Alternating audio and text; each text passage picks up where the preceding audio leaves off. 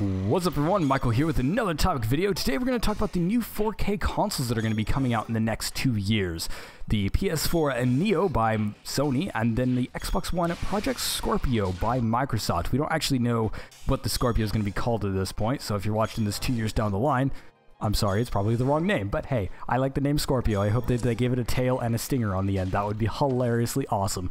Regardless, so what are these 4K consoles? Well, basically, they are going to be consoles that are this generation consoles, which is actually very interesting, but with better specs, and supposedly they will, run on better hardware and maybe some better firmware and stuff like that. We really don't know too many details on that, and we'll see when they release, obviously. But I think it's an interesting topic because this is the first time to where they've directly said, hey, we're improving the, hardware of these main consoles. It's happened on handhelds tons of times, but this is the first time it's happened with, the core consoles in the core market. That's kind of, in an interesting way. I feel it's a very interesting discussion for, hardcore gaming and kind of main gaming in general. Although for the casual gamer, it probably won't matter all too much. Anyways, game in the background before we continue into the topic is Phantasy Star Universe, a game that I quite literally just wanted to play. That's literally the only reason why it's in the background. There's a small comparison I'll be able to make later in the video because it did release in between console generations, so it did run on various, different powers of hardware, and they did make PSP variants as well, so I can talk a little bit about that, but for the most part, it's just in the background because I wanted to play it, so deal with it. So, first things first, what is these consoles? Like, what are they? So, I did say that they are basically the same exact console, except they're running on better hardware, and that's kind of the details that we have right now. The PS4 Neo is essentially a PS4, but it runs on quite significantly stronger hardware. I don't know the exact specs, and I'm not necessarily qualified to speak on how powerful those specs are, but they're supposed to be, generally powerful. Now, I still feel, because the current consoles are extremely underpowered. They were extremely underpowered when they released. They were not the technical improvement people expected from this generation of consoles. People were expecting something like a high-powered PC, and they delivered something like a low-end PC. Like, I believe it was just barely more than, the console to actually build a PC of that power to run games at even better frame rates and so on and so forth with better customization. Although that's probably a different discussion that a lot of people want to argue with me on, but I'm going to say, yeah, these consoles kind of suck. That is just kind of a thing. Now, to kind of make up for this, they're actually making this move, which I actually think is a really good deal. But first, I kind of want to cover the side that people are saying is negative about it. Now, the first thing that people think of mind is, oh, a new console, this means there's going to be exclusive games for it. Now, the good news is, at least from word, is they're saying that older games will run on this hardware. And so if they release a game on the PS4, it will run on the PS4 and the PS4 Neo. Or same thing with the Xbox, it'll run on the Xbox One and the Scorpio version, whatever they end up calling it. Now, for the rest of this video, I just want to note right now, I'm going to be mentioning the Neo because that is the only one that's confirmed. Microsoft said they do want to release a new console next year, and they're not doing it yet because they weren't able to actually get, let's say, proper 4K support, which Neo will not support proper 4K. I'm just going to throw that out. That is a little bit of spoiler. People are calling it the 4K, but it's really not going to be powerful enough for that. But regardless, I'm going to be referencing the Neo from now on. It's also easier to say, so yeah, that's going to be a thing.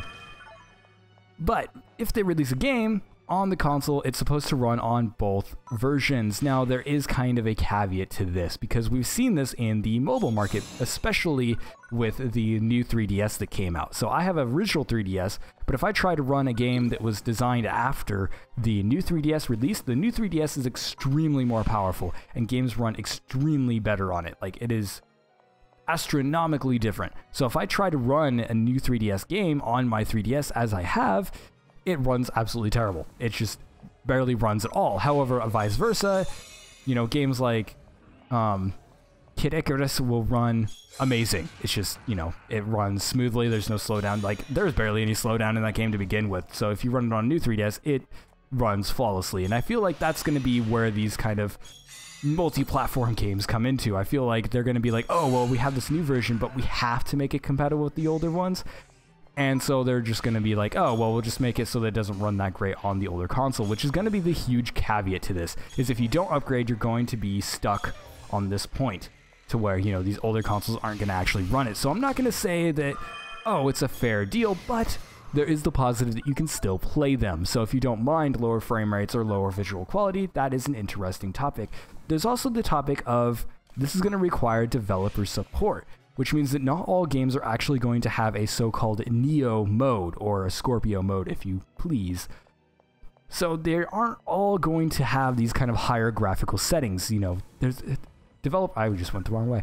Developers are not going to all be like, oh, well, we need this special mode with the enhanced graphics and things like that. You're also going to still be getting these older games, or older looking games, not older games, but older looking games that run on the original hardware, and that's what they're designed for. And that could end up becoming an issue when moving to the Neo as well. I have a feeling that, you know, when you switch hardware, a lot of console gaming is kind of based around optimizing for very specific hardware. That's how they get games to look so good on console a lot of the times.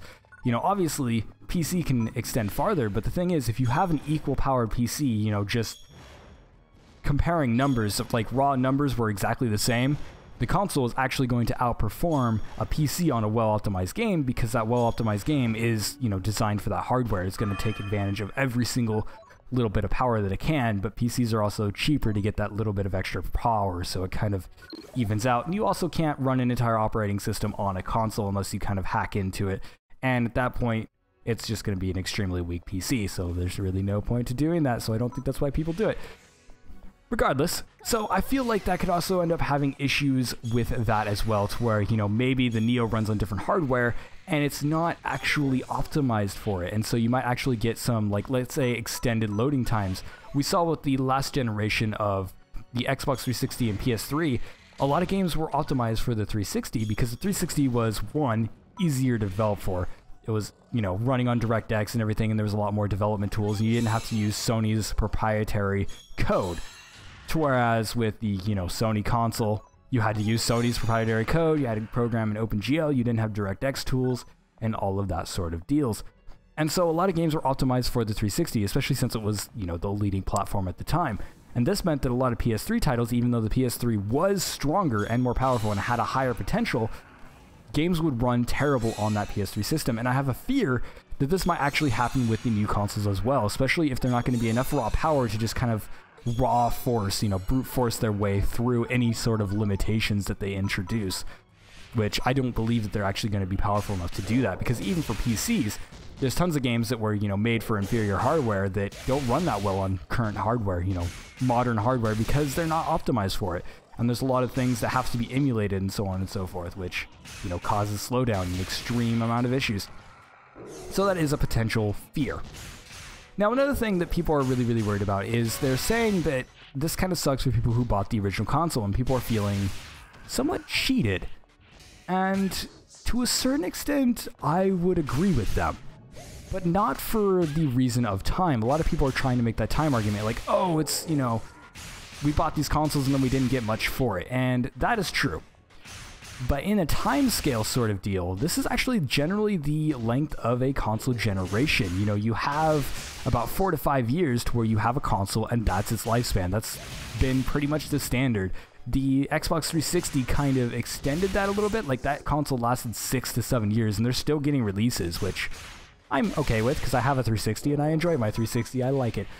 But regardless, you know, it's something that people are kind of upset about because they don't feel like they got the total value out of their console for this console generation. And I would kind of agree with that point. I don't own one, obviously, because there's not very many games to actually play on that. And I feel like that's where people feel cheated. Is there's not a lot of, let's say, exclusives or even titles in general that I would strongly recommend that are running on console right now. And I'm a PC gamer, so I'm going to be a little bit biased on this, but PC gaming has been the route to go since the last generation kind of ended. You know, they have the games, they have, you know, better, superior hardware at cheaper prices and things like that, which kind of, you know, leads into a weird kind of situation to where developers aren't really pushing on consoles as much. They don't have to rely on that, and the PC market has actually grown to a substantial amount to where, you know, developers are like, oh, well, maybe we should actually strongly consider this, you know, platform, which I think is an interesting sort of ordeal, considering PC gaming has never really been a huge thing for a while. Like, it's been a thing, but like over the last few years, it's actually grown substantially because of that longer console cycle. I believe is actually one of the major reasons. That and PC hardware has gotten cheaper and easier to kind of manage on your own. But I feel like that's taken a huge chunk out of the kind of exclusive console kind of library. You know, in previous generations, even for the 360, there was tons of games to where, you know, I would strongly recommend getting a console just for those games. And back on, like, let's say the GameCube, I have a list of over 100 games that I would love to recommend on console, and I still have a box over in my corner that just has 100 GameCube games in there that I would still like to play today. And I wish that they ran on, like, emulators and things like that perfectly, because, you know, I don't really like having to get a special setup for my older consoles, but hey, I do it anyways because, you know, I enjoy those games and they're great games. But on the current generation, I don't really see that many games.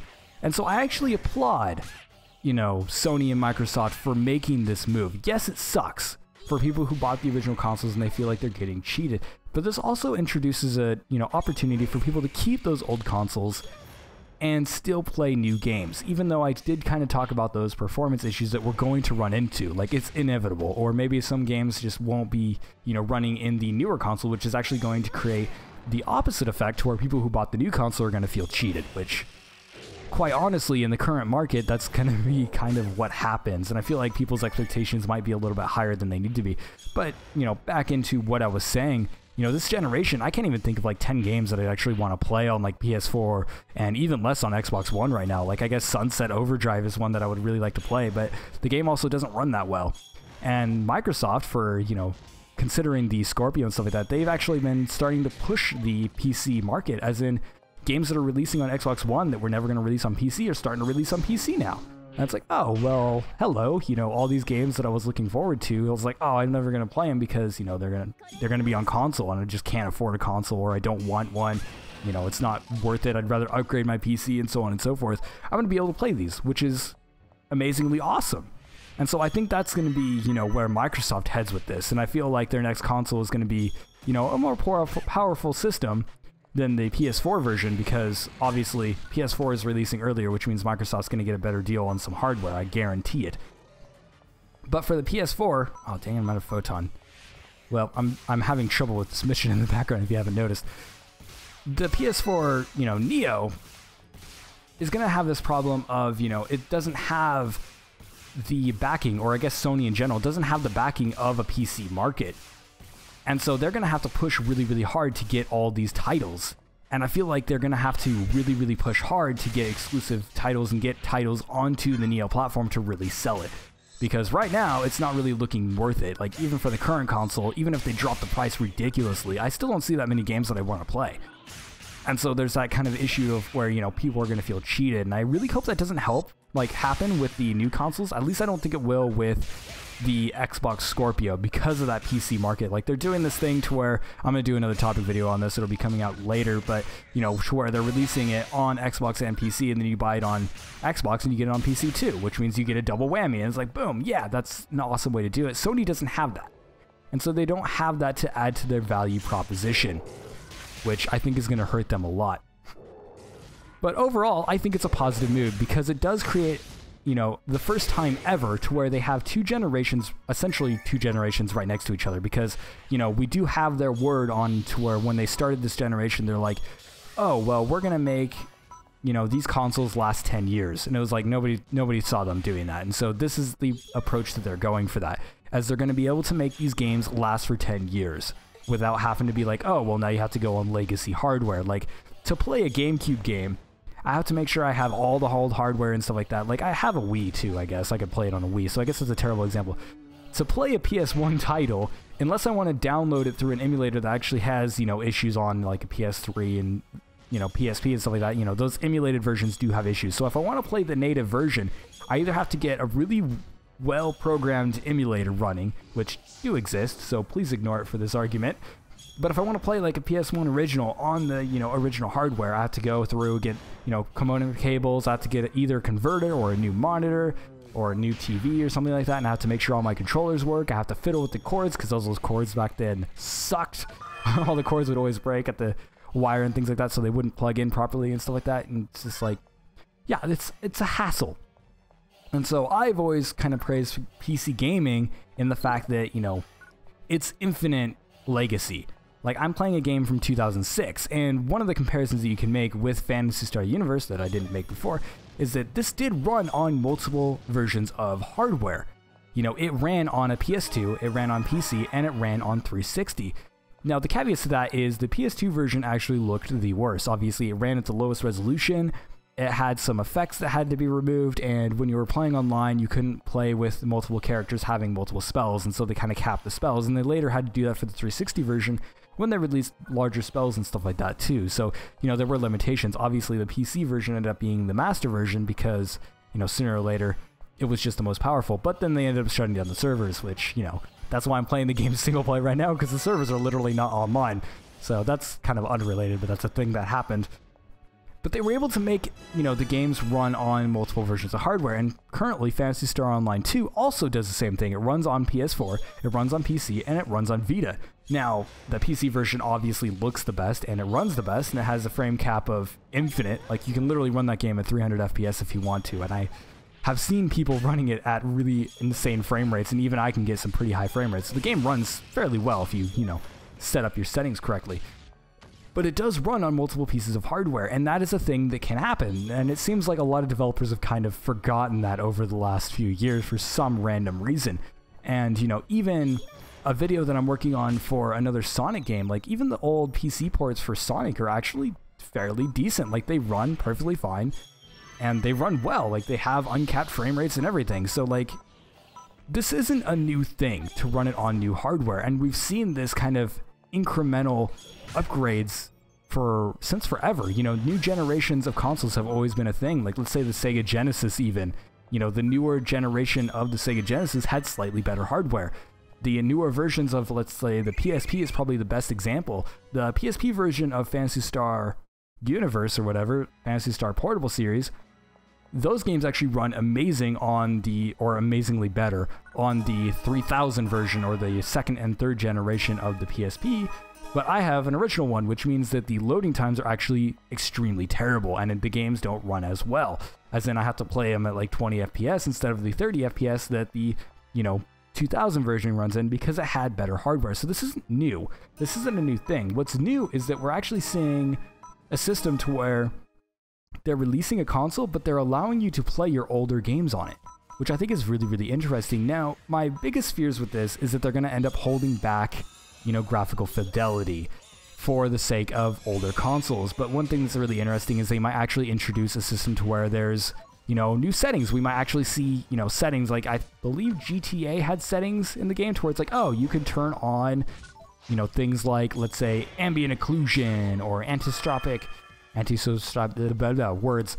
filtering and, you know, anti-aliasing and things like that. Like, we might actually see those settings legitimately in console games from now on. Like, after these consoles release, that's going to be something that we might actually see a lot. But overall, we have to just kind of see where they go. Now, as a value proposition, obviously, you know, as I look at these sort of things as, you know, value proposition, I don't think the console is going to be worth it right off the bat. You know, unless you're somebody who doesn't own one of the consoles already, which I don't, and you really, really want to play a lot of those games, maybe it will be. And obviously, they're going to have some sales and things like that, but maybe the original consoles will actually go cheaper, and maybe, you know, that'll be a better option for you and stuff like that. Obviously, I recommend buying the better hardware version because just that's going to be better. There's no way around that. But regardless, you know, I don't really think it's going to be worth buying into right away. And I feel like early adopters are going to be kind of screwed over in the deal, because by the time there's enough games on that specific platform, like let's say there's enough games with Neo compatibility or whatever introduced, you know, the price is probably going to drop, or maybe there's going to be more games out that are going to be available and stuff like that. So in the future, it might actually be a great value proposition. It might be a great way for the kind of console industry to go, you know, into more of that PC sort of market to where, you know, you can upgrade your console. You know, they've been talking about that for quite a while, and people were speculating that's what well, when they were talking about the Xbox One and PS4 releasing, everyone thought that was going to be the case, and it ended up not being. But this is kind of that sort of route. So yeah, my impressions of them, you know, the kind of announcement and stuff like that is interesting to me, and that's kind of like my conclusion on it. It's very interesting, but we're really going to have to see where it goes, and I don't think it's going to be as big of a deal as people are trying to make it. I have a feeling it's going to end up like the, you know, PSP or new 3DS, to where the new 3DS is out and it has games that are compatible with it, but there's not very many that really benefit from it. Like, yes, there's a bunch of games that do because it has a second joystick on the new 3DS, but we're not getting something as drastic as that with the new console. We're just getting, you know, better graphics fidelity and, you know, better hardware, which means games will run at higher frame rates, which I will enjoy that. I don't mind playing games at 30 FPS, but if I can play at 60 FPS, I will. Like, that is just a thing that I will try to do for everything, because it feels better to play and it's more responsive and so on and so forth. Topic for another video. But ultimately, that's kind of my conclusion on it is, you know, I think it's an interesting topic and we're going to have to see where it goes. I don't think it's going to be worth it, and I think in the long run, you know, they're going to end up having to do a new console and stuff like that anyways, or maybe this will be the last console. You know, maybe this is a sign that this is the last console generation. So, you know, what do you guys think? Just go ahead and leave that in the comments, and I will try to reply to whoever I, you know, see down there, because I'm interested in what other people think, and I've been checking out some other, you know, opinions and things like that. I haven't watched too many because obviously when I'm doing my own content, I'm always like, well, I want to get my pure impressions out first, and then I'll come back to it maybe later if I, you know, see some other opinions I enjoy. But, you know, overall, that's kind of my general opinion. So anyways, that's going to be me for this video. Make sure to like, comment, and subscribe for more videos like this one. Leave those comments down below what you guys think of these new consoles, and will anybody be buying them? Because I probably won't, to be honest. You know, maybe I'm a little bit biased on this because, you know, I won't be buying one of these consoles, I don't think. At least not yet. Maybe I will in the future. Like, maybe way in the future. But, you know, I have a PC that runs everything, and I need to upgrade that first because obviously I do videos and things like that, and I could use some better hardware. And if you're interested in more of some other kind of topic videos, you can end up checking those out, or check out my reviews, which this is actually the first video of my every other day recording schedule that I'm starting up, which is going to be an interesting little experiment for a while. I don't know if I'm going to be able to keep it up, but I've been, you know, doing a lot of writing for videos and things like that because I'm pre-scripting these now and stuff like that, which not really pre-scripting, I would say. That's kind of a strong word, scripting. But rather, I kind of go through the topic in my head over and over again, do some writing, and I retake these videos over and over again. So yeah, this is like take number 3 of this video. But yeah, so I have, you know, a lot of videos coming out, and that's kind of where my E3 footage is, just in case anybody's wondering, oh, where's your E3 coverage? Because everyone's doing like E3 stuff right now.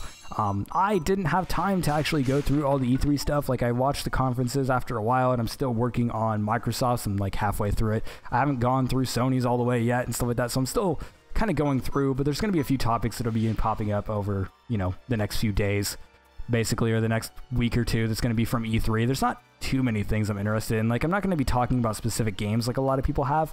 I want to talk about Bloodstained, which I'm super freaking hyped for, but that's, you know, a topic for another video. That'll probably come out next week because it's not really related to E3, but it was playable at E3 and I wasn't there to play it, which makes me super depressed because I'm overly excited for that one. Anyways, see you guys in the next video, and I'm going to finish up this mission and then probably play a different game because I'm actually getting sort of bored of this game already.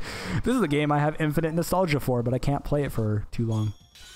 So that's a thing.